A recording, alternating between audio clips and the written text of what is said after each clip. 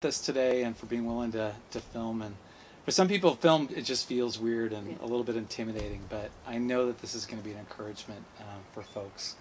And I wanted to hear, or for everybody to be able to hear about what was it like when you first began to experience prophetic spiritual gift of prophecies, prophetic gifting. What was it like in the beginning, and what was the circumstance that first showed you that this was something that was for you? Well, to start early on, I wasn't exactly sure what the gift was. So I was first mostly introduced to it through Wind of the Spirit, and we did the Healing Academy Ministries, and went to that. And I have developed over the years a pretty powerful prayer life. And I'll pray and I'll hear from God, certain things, and I'm like, okay, that's I'll pray that way, And so I learned some from a while ago back in the church. We did Christ Care Ministries, and so I was a Christ Care leader, and we did a lot of training, on that, on prayer and how to pray for people. And so in that, I started to, understand better about prayer and learn how to pray for people and how to listen. That was the biggest thing, is how to listen. And so that's when I would start to hear things. And I wasn't sure about them, though. I will be honest, because I was like, I would be praying for someone, and, it was a difficult situation in their life and their marriage and with their kids.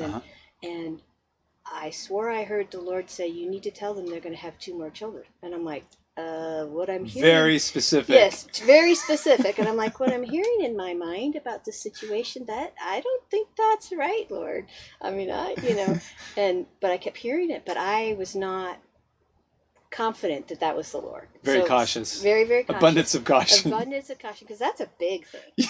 And I was like, I wasn't sure what that meant. And this was before I had taken the Healing Academy and I had learned about the different gifts. So before the focus training. Before the focus training. Okay. And so I was like, nope, not going to say that. I'm not going to say that, because I'm not sure that's from the Lord. Okay. Because there are times when you're praying, you're like, is that my subconscious telling them what they want to hear? Or is that me hearing what the Lord has for this person? So I remember that one going, nope, not going to say that. So it was a little later that I had, done the healing ministry, and I'd learned about what these different gifts are and how they might manifest themselves. That I went, oh, well, maybe that was a word from the Lord. I don't know for sure. And then, over time in church and through worship, I would feel the Lord's leading me to, write something down. So I started writing them down. And I'd write them down. And with all things, I think it really helps if you have a mentor. Okay. And so the first time that happened in a service, and I felt the Lord was telling me something, I wrote it down, on one of the prayer cards. Document. And I went, I'm like, what am I supposed to do with this? I'm like, okay, what did you learn from Audrey and Larry Eddings about this? What did you learn? And I remembered, okay, well, they said, if you have a word that comes, and it comes in a service, it needs to be in order. So you need to find out first, pray whether you think it's for the body, everybody who's there, if it's just for you, or if it's for one other person. So I stopped and I prayed, and I'm like, okay. But, my stomach was hurting and my heart was racing, and I'm like shaking this piece of paper in my hand. And I was like, okay, no, this is too much. I can't do it. By praying and doing it, and I was actually sitting in the back of the church, and Audrey and Larry often sat back there too. Right. And I kind of looked back at her, and she's looking right at me. So if those of you who remember Audrey, she's looking right at me with her eyes going, and I'm like, ugh. I'm like, no. She's like, so I hand it back to her, and she reads it, and she nods, and she said yes. And I was like, now what do I do? She's like, you walk up to the front of the church, and you give it to the pastor, and you say, I think that this is to be shared with the congregation. And I was like, I don't know if I want to do this. And she goes, I think you need to do that. Well, I will admit I didn't do it that first time. Okay. I didn't. I was too shy, was too new. I was too nervous about it. Even with a mentor right there who I trusted to say that I think this is it, I just couldn't do it. And after service, she was a little disappointed with me. She's like, that was for somebody in this congregation to hear. And I said, I just couldn't do it. And so she did tell me a story about her time. And she said she was up in front of a group of people, and she was praying for them, and she felt she had a word, but she's just like, I'm not sure it's for these people. And she's like, so she didn't give it. And she said that later, someone else was coming up to praying, and they said something that was basically the same thing as what she had gotten. And she said, often, in a group setting, if you don't say it, there may be confirmation from someone else that will help you to trust your gift.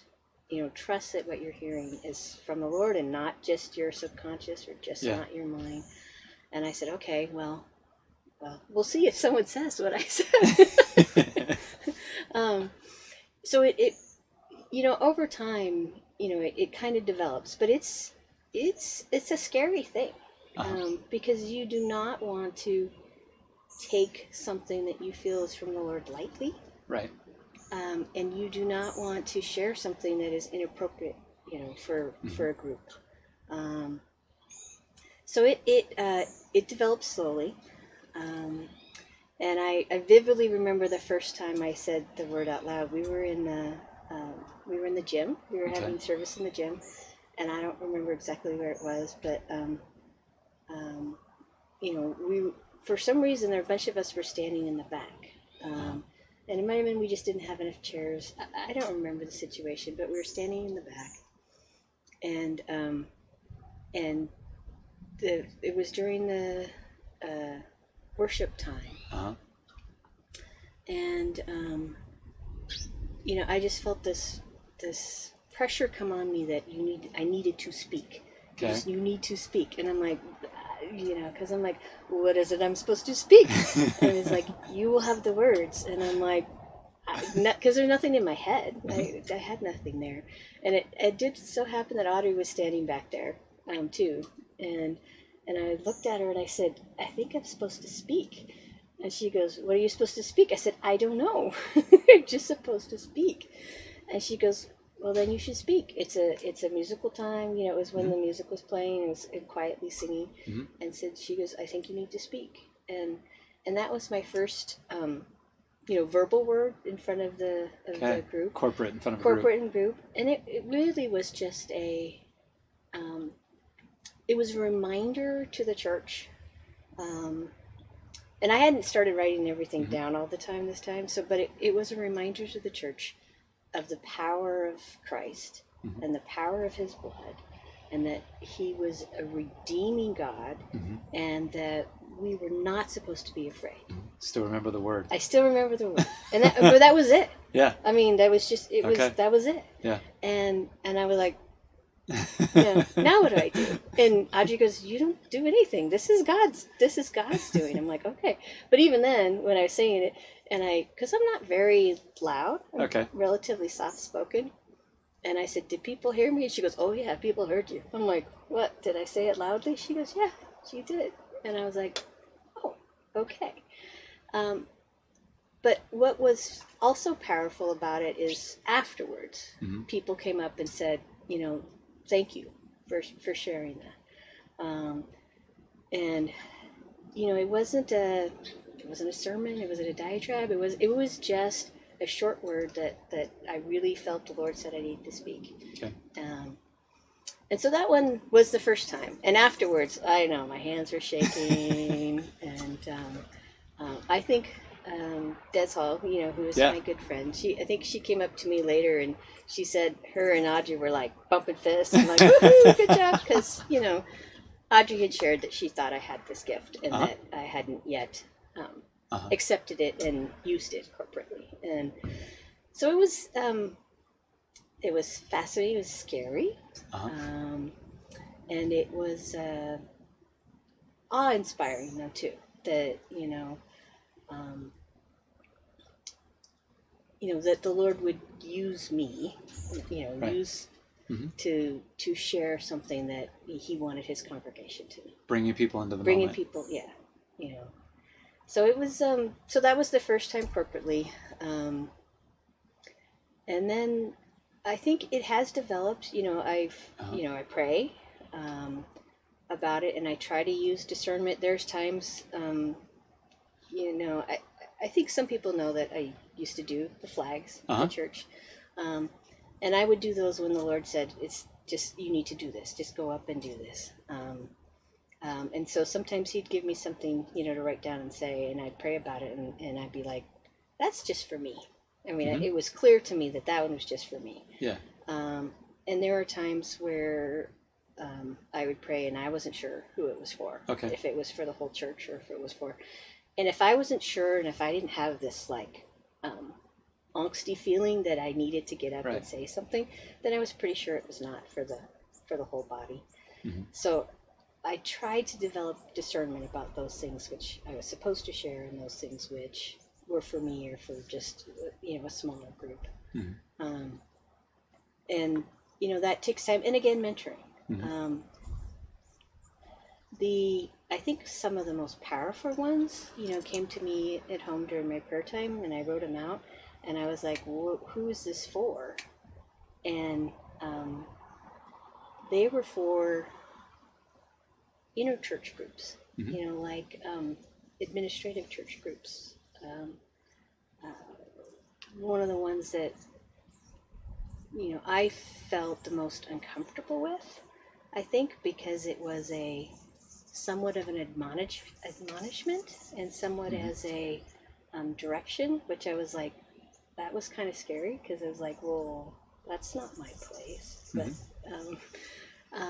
and it was a word that I sent to the staff parish committee at one point, and it really was I felt it was an admonishment and a direction towards seeking forgiveness and getting back to a right path. Okay. And that one, I admit, was scary, because it's like, well, this is the body, and these are the people who are brought forward. It's not all warm and fuzzy. It's not all warm and fuzzy, no. The ones that are warm and fuzzy, which are, reminders of God's power and His strength and His goodness, those ones are easy, well, not easy, but those ones are easier, because more pleasant, because everyone can understand them and everyone can feel them. Yeah. But the ones that they're more angsty because they have some meat to them. Those are harder, and they sometimes take a lot of prayer.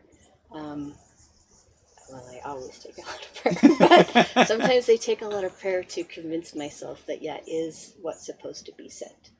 And so, when I have sent those, I have gotten feedback most of the time, which was, we needed to hear that. Okay.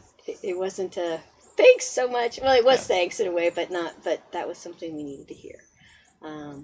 But those ones, like I said, I still kind of feel it right now in my little, those ones were a little more difficult. And those ones are harder to know as well. Has the gift for you been more for corporate worship gatherings, groups, more public, or has it been, or have there been more words for individuals, or just a couple people, more private? Has it been more private or more of a public gift for you? That's a very good question. I have received words for people, privately. Okay. And those, like I said earlier, the first one I did, I was afraid to give. Those I've started before I'm more comfortable and actually just give them, because I'm like trusting that this is what the Lord has for this person. And those are usually happen during prayer ministry, prayer time. Okay. I haven't really had those where I've been praying by myself and here's a word you need to give to so and so. It's usually during praying specifically person for to that person, person in the to moment. person, Okay. in the moment. But the other ones have been more, corporate. They're for the body. They felt like they were for the body. So I would say it's a combination. But I do think the strongest ones were the ones, for the church congregation, for the body in itself. It's a difficult. I mean, when I first joined, a more spirit-filled church, I was like, that's not real. that's just kind of out there. That's a little out there, because I was raised Lutheran, which is and there's a lot of strong Christians and who have spirit in it, but we used to joke that it was God the Father and Jesus the Son and the Holy Ghost, because he was dead and buried. We used to joke that was kind of the way some of our churches were. And so the gifts of the Holy Spirit, until I started going to the Healing Academy and doing some of these trainings, weren't foreign. I mean, I read the words in the scripture, but the actual manifestation of them was more foreign. And I will admit, it's kind of scary, because it's a big responsibility, and because you do want to make sure that what you're doing and saying is consistent with God's will and what He is saying, and not just what you want to say, or what your thoughts are, or what my opinion or emotion about something might be. Because we all have emotions and we all have our ideas, and then you really have to try and separate those out. And having a mentor, that was huge. And a little scary too, because when Audrey said, "This is your gift and you need to start using it," I'm like, "Well, it's fine, you're here." and she's like, that did remind me. This one might make me cry. So, I was praying at church during one of the services, and Audrey and Larry were in the back, and we have the prayer shawls that we give, and there was one there that was just looking at it, and I got the word that said I needed to get this, and I needed to give it to Audrey, and Audrey needed to give it to Terry, her daughter, Terry Batchelor. And I'm like, I don't know why. And so I bring it to her. She goes, "Is this for me? The Lord said give it to me." And I said, "Well, no, the Lord said that I need to give it to you so you can give it to Terry." And she's looking at me. Okay. She goes, "Okay, well, I'll get it to her and let her know." And that was, it wasn't a month before Audrey passed away. And so, it, looking back at it, it felt like it was the word that Terry needs to know that the Lord has her covered, and that her mother is part of her, eternal family. And that, so it almost felt like, the Lord using some of His people to remind them of their connection, and that, with this group of body of believers, at Silverdale United Methodist Church, are still there for her, even though she had moved, away. So some of that came to me, a little bit later, because I was like, this is a little intimidating. I'm going to give the woman who is the mentor to me for this prophetic word this, and say, this is all the Lord told me. But in that, I decided I needed to be obedient, and so I did it. And, I think the meaning from it didn't become real until later. So that was sad and hard,